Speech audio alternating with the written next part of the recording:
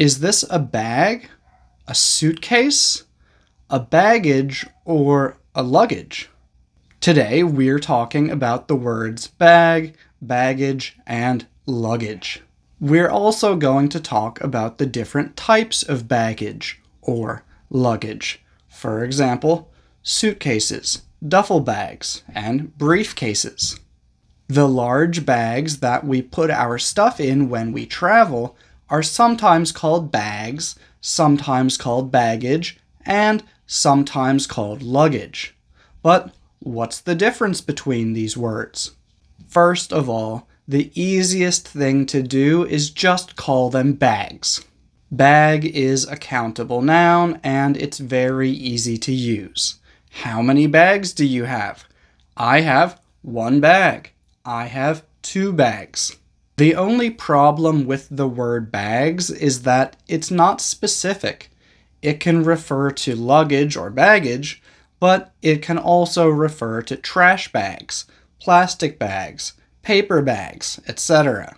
But if you are in an airport and you say that you have 2 bags, everyone is going to understand that you are talking about your baggage or your luggage. No one is going to think that you have 2 trash bags. So now, how do we use luggage and baggage? When you have stuff inside of them, you can use either of these words. Baggage is more common in the US, but both of them are correct. So when you have your bags full of stuff at the airport, you can call them your luggage, your baggage, or your bags. However, when the bags are empty, we usually use the word luggage. So you wouldn't usually talk about buying baggage. You would normally talk about buying luggage. But I really doubt that most native English speakers think about this. Most of the time, it really doesn't matter which word you use. Either one is fine. The most important thing today is that luggage and baggage are both uncountable nouns. So we can say some baggage or a lot of luggage, but we never say 1 baggage or 2 luggages. If you need to count them, you can say 1 piece of luggage or 2 pieces of baggage. Or again, you can make it a lot easier and just use the word bag. I have 1 bag. I have 2 bags. The most common type of luggage is called a suitcase. Suitcases come in different sizes. The larger ones are designed to be checked, or put under the plane. And the smaller ones are designed to be used as carry-on, things that you carry onto the plane with you. Some suitcases are hard-side, which means that they are made from a hard material, such as polycarbonate or aluminum. And sometimes they are soft-side, which means that they are made from a soft material, such as nylon or polyester. Bags that look like this are called duffel bags. Duffel bags can also have wheels, but often they do not.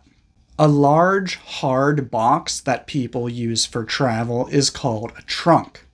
This type of box-shaped bag for carrying documents or money is called a briefcase. Large, lightweight bags like this that you carry over your shoulder are called tote bags.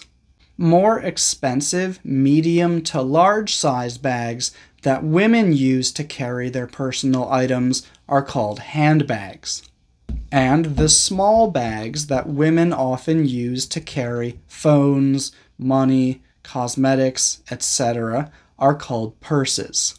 However, some people use the words purse and handbag differently, and we're not going to discuss all of those details today. The reason that I mentioned purses and handbags is that when you are flying, these are called personal items. Airlines typically tell you that you can have 1 carry-on item and one personal item. So if you had 2 large suitcases, 1 small suitcase, and 1 handbag, you would have to check the 2 large suitcases. The small suitcase would be your carry-on, and the handbag would be your personal item. So yeah, I think that's most of what you need to know about luggage or baggage. But if you have any other questions, please feel free to ask. Thank you for watching.